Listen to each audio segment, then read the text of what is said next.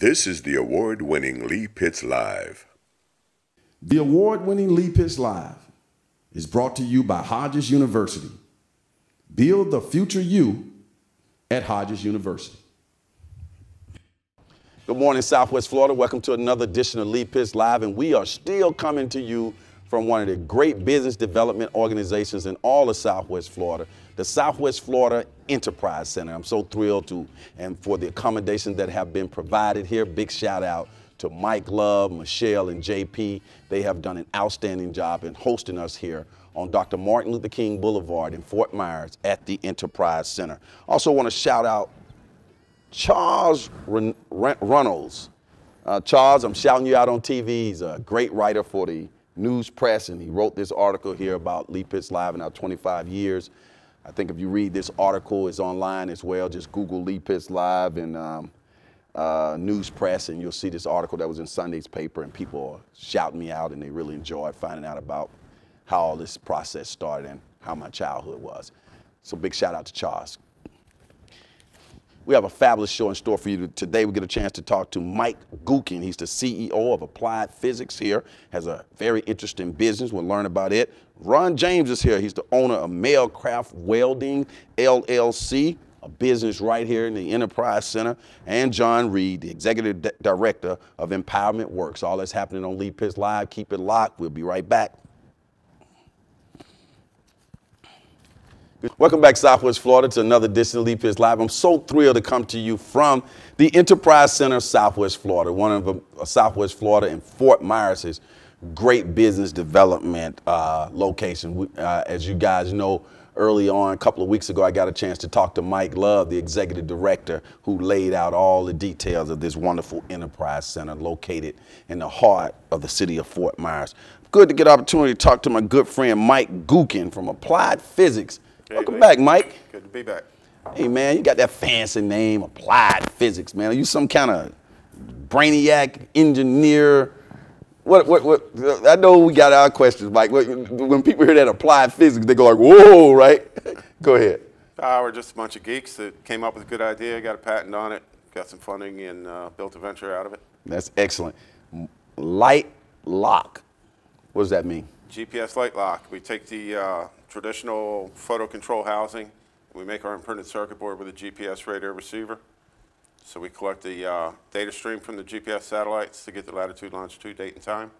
And we switch outdoor lighting more efficiently than it's done with legacy controls. I see. So that revolutionizes the industry compared to what other people have? Absolutely. The options on the market before we came along were either the photo controls, which are very inefficient using 1800s technology, or you could get programmable timers.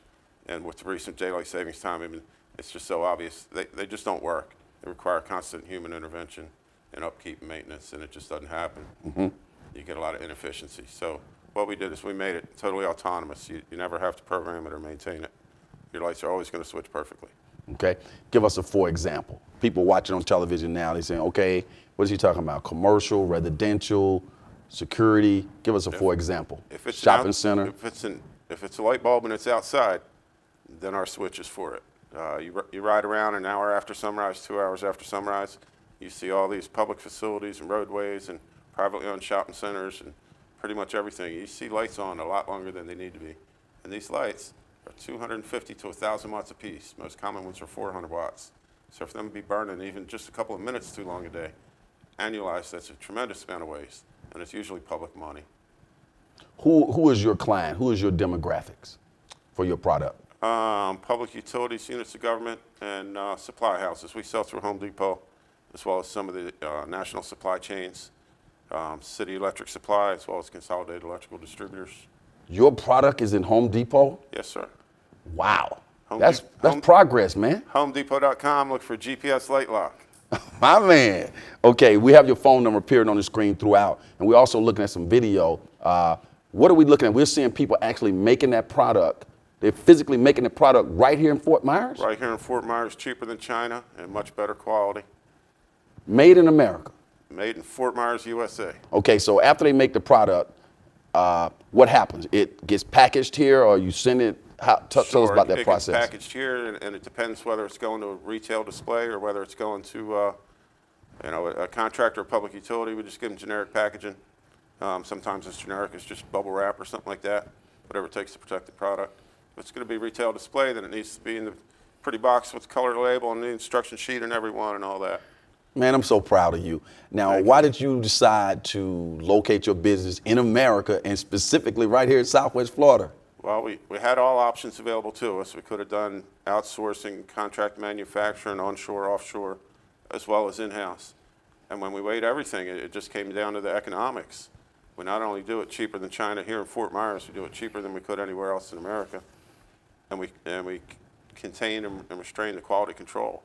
We have 100% control of the quality all the way through. And ultimately, that's our responsibility, so that's important to us. Now, and we provide jobs for our community. Right, because I remember years ago when I talked to you, if I'm not mistaken, you were doing something over at Florida Gulf Community University, or you were going to school there. What? Correct. Right, tell that story. That's where we invented this. And we, you know, the electrical part of it's easy. I used to do defense manufacturing back after high school, did electrical engineering, and to me, that's the easy part. The hard part was coming up with the astrophysics algorithms to make it all happen. So we did a bunch of data collection out in swamps where we got 0 light levels in the middle of the night and tracked the sun and the light levels for about 1.5 years, and assembled a team of about 15 guys. 10 of them had PhDs in mathematics and astrophysics, and it was a lot of hard work. And we finally cracked it, did a proof of concept, applied for a patent, got the patent, got the funding, built the factory. Remember years ago, Mike, you came on the show and everything was such a secret. That's So right. Lee, I can't tell you about this, can't tell you about that. Now you're a big success, man. I'm so proud of you again. Mike, now, what's the long-term goal for GPS Light Lock? What 10 years from now, if you could write your business plan, how do you see it? What's going to be going on? Well, many more applications have been brought to our attention by our customers. We entered the market with 2 products.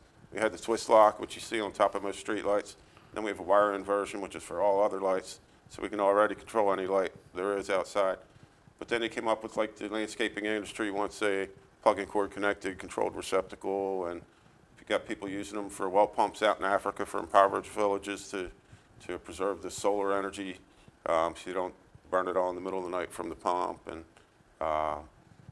you know, entry access systems for public facilities that are open dusk to dawn, things like that. You're international already? You're international? Oh, sure, yeah. What country? Name a couple of countries. I know you mentioned Africa, the throughout continent. Europe and Africa, North, South America, Australia, New Zealand. Okay, so after the show, I get your autograph, right? Sure. You the man. Mike, how many people have you have employed right now? Right now, about 11, if you count all the salespeople and all that. Creating jobs? Yeah, that's what it's all about. You know, the economy was really bad, and this community was hurting when we made the decision to locate here, and that's one of the main reasons we did, is to provide jobs for our struggling community. I love it, man. How's sales, right? How's sales? Last month was our best month ever. 2016 is obviously going to be our best year ever.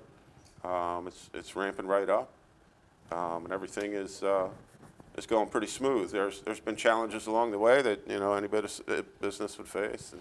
Now, final question: do people who are watching us right now see your phone number on the screen, know that you're right here in Fort Myers? Can they physically come to this location to meet with you and see what you do, or they just need to go to one of those stores and buy your product and that's it? Well, we hope they run to the store and buy the product, of course, but anybody's welcome anytime to come do a tour. We host tours all the time. Okay, great. Well, man, keep up the good work, and I'm so proud of you, man. Get your autograph later, okay? Good to see you again. Boom. All right, stay right there. As the saying goes on this particular show, for those who say it can't be done, they're usually interrupted by those like Mike Gookin and all the fine people who are here with their operation in the city of Fort Myers, right here at the Southwest Florida Enterprise Center, under the leadership of my good friend, Mike Love. We'll be right back with another entrepreneur right here at the Enterprise Center. Lee Pitts Live is right here at the Enterprise Center. We'll be right back.